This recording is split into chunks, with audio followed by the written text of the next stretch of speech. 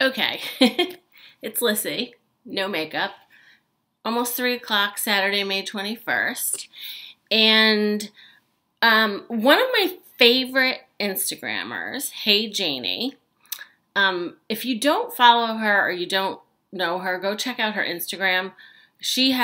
Beautiful, beautiful, like not, I don't know if I've ever really seen her, but beautiful, like flowers, doorways in London, kind of beautifully placed, like Chanel this and that. Just one of my favorite Instagrams. But she and I have followed each other, and we've had like a little bit of dialogue back and forth over the time we followed each other. And recently, she asked if I would show what makeup I used when I did my makeup for Party in the Park. So this is an attempt to recreate that makeup look. Whether or not it's an successful attempt is unclear, but and just so you know, like I usually do my makeup, this is my bedroom. I usually do my makeup in my bathroom. However, it's just the lighting's not good in there and there's no good place to like set myself. So I'm going to be actually doing my makeup like as though this is my mirror. So we'll see what happens. But, okay, I'm like, what should I do? Should I show you everything first? I guess I'll just show you bit by bit. So my first step always in my makeup, oh, you know what? I forgot something. Hold on. Okay, my first step always in my makeup is my foundation. I know some people, like sometimes I feel like I should do my eyes first and then if shadows fall, you can fix it with your foundation, but I don't usually have that problem. So I was recently turned on to this Belief Hungarian water essence on one of my trips to Sephora. I had a gal kind of do over my foundation and I was telling her like that I get a lot of redness and, oh no, this is the wrong product. Hold on. This is what I put on before I do my, this is what I put on before I do my moisturizer. So I do this every day, and then I do my La Mer. But I really put on something before my foundation, which I'm going to get. Hold on. Yeah, multiple steps to get ready. But what I really do before my foundation is this Algenist Reveal Color Correcting Radiant Primer. So basically, I take this and I squeeze out just a tiny like bit on my hand. And it's got like, it's like a little grainy. So I kind of rub in like, soften up those grains. This is what she told me to do. And then I just put it like usually where I get the most redness. I'm not particularly red today. Some days are worse than others. Sometimes the winter is worse, but honestly, you can kind of see like this is more red than that. So maybe this really does work. In the winter, when the heat is on and it's dry and I take extra hot showers, I get a lot more redness than I do this time of year now that it's like, in the 60s and 70-ish outside. Okay, then I use the Laura Mercier Silk Cream Moisturizing Photo Edition Foundation in, I think this says Bamboo Beige. That's that, Bamboo Beige. I shake it up a little bit. Again, I squeeze just like a little bit out on my hand. And I use my, did I put it out here? See, this is the problem with doing things not in my normal order. Hold on, yet again. I'm all discombobulated. It was not even in its right place. So I use my Tom Ford foundation brush. This brush, the Tom Ford 02. Well, 02 when you look at it the right way. And I kind of just put it all over my face and my lips.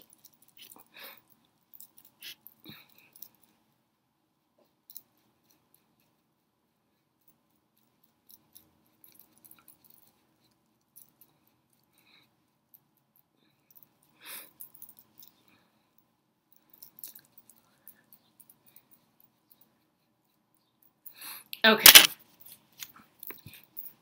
Okay, so that's all I do for my face. And then every day, pretty much with my eyeshadow. I put on a base, and I use this MAC Pro Longwear Paint Pot in Bare Study. So it's this paint pot there. And I just take a little bit on my finger and kind of put it all over my lid. You know, I don't ever not use eyeshadow base, but I feel like, so I don't really know if this is a true statement, but I feel like it makes my eyeshadow stay better. So that's my theory. And then I have been loving the Visor eye palettes. Now, these are, so there's 12 of them. This is the Paris Nude. I'm pretty sure this is the one I used that day. I went back and looked at my, now these are, you know, people say they're expensive, and I guess they are. I think it's like $80, maybe $85. But I feel like you'd pay like $40 for a quad somewhere, you know. So for 12 eyeshadows, I don't know, it doesn't seem terrible to me. I guess maybe if you're not going to use them. But I have 3 of these palettes, and really, I love them. I go to them more than most of my other, and I have a lot of other stuff. Like these, I really, really like. So I am thinking the day for the party in the park, I did like a lighter, like all over, especially here. And then I kind of did a pinky, I want to make sure I have everything I need because I keep leaving you. And then I kind of did a pinkier, like in the crease. And I think everything else was really like my normal makeup. So what I think I did, and I don't know which color is which in this palette, but like, I think what I probably did, and let's try it, was use this one like all over here.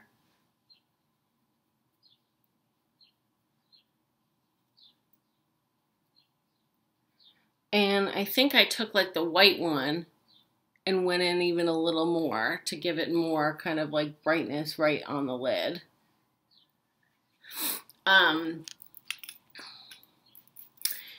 then I think I probably took these two and like,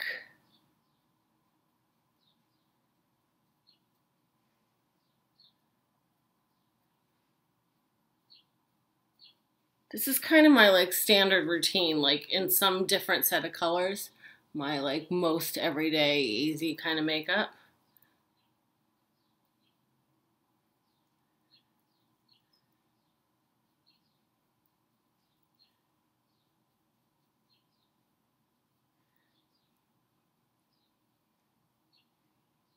Yeah, this looks like it's probably what I did that day.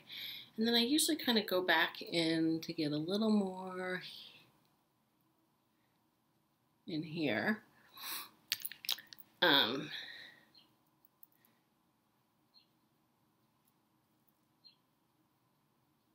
I really like these palettes. Like, I like these, like I think I use these warm colors a lot. And I like to use like this one, like kind of as a liner, like over and under. I do that a lot. But this day I think I did pinkier stuff, which is what I'm doing here. Okay, then I love this. I actually think I need a new one. This is a Chantecaille, I don't know what you call it. Like, I don't know what the official name of it is, but it's a Chantecaille, like, oh God. It's a really thin, liquidy liner, but it's very stiff, so it's easy to use. Easier to use than I think most of these, like if you want that kind of thin drawn on line. And I'm pretty sure I may have to go, I think I have to go do this in front of a real mirror because everything looks backwards to me here, and I'll be right back. Okay, so basically I drew on each side a very, like a thin line, like, I just can't do it in here, all the way into the insides of my eyes. And then I do just a little bit here. I don't know how that came out. And then I take a Tom Ford. This is, I think, espresso. This is well used. I have this in, I've used these. I have this and also in a black, but it's just a pencil liner. And I like to go on the inside.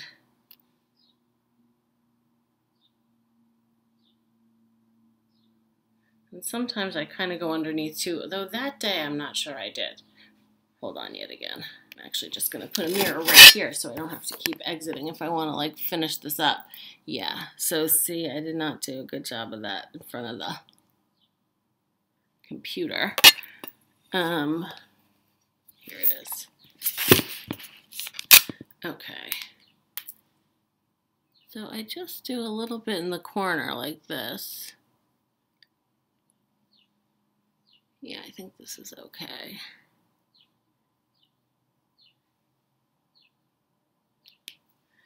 Okay.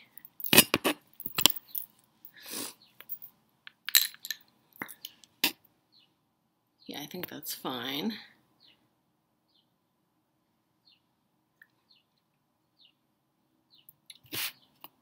Okay. Then I really like the Dior Show mascara, but I'm out of it at the moment. So this is the YSL, the Faux Seals, I think. So I'm using this today. I need to go get the Dior Show. And actually, I can't decide if I should go back to the Tom Ford. See, here's the thing. The Tom Ford is really my favorite mascara of all the mascaras, but it's $40 or $45. And, you know, you need to get a new one every, like, 4 to 6 weeks. Now, the Dior Show, I also need to get a new one every 4 to 6 weeks, but it's half the price. Which is why I started kind of going back to trying this, the YSL or the Dior.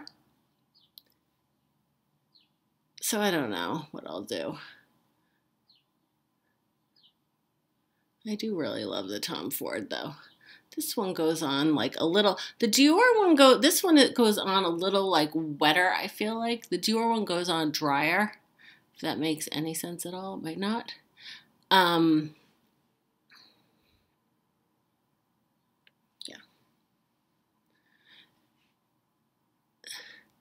But I would say in order, I like Tom Ford, then Dior, then this one.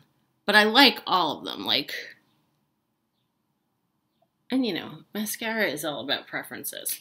Okay, then this is also part of my everyday, like, routine. So almost every day, like, when I'm not really, like, trying to do something new or experimental, I always wear my Laura Mercier Bronze 04. Oops. This thing. Bronzer. And I use this. This is one of my favorite brushes. This is the Tom Ford number 5, and I just kind of put it all over, like my cheek and up the side. And I really don't wear blush like every day. I like blush, and when I'm playing around to do something different, I'll use blush. But on an everyday basis, like I feel like the bronzer's enough. And then I use the Laura Mercier, the Highlight 01. And so I take a brush and I just put it right at the top of my cheekbones because I like to be glowy. And this is really what I did that day. And then the lipstick that day, so I brought 2 out just because the one oh, God, okay. Hello. The one I used that day was definitely this Tom Ford.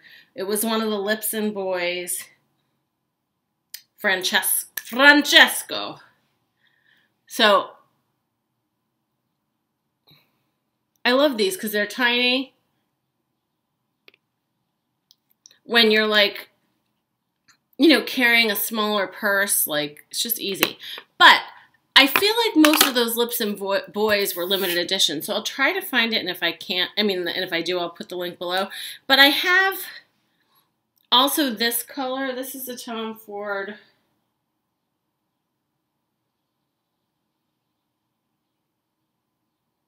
Plum Lush, which I think you could do also if you don't have Francesco. See, it looks really just like almost the same. So Janie, for you, my friend, that is my makeup look from Party in the Park. I hope I recreated it. Like, I think I did. Because I went back and looked at the pictures in the video, and I'm pretty, like, I did a pinkier look, so, and I'm pretty sure it was this one.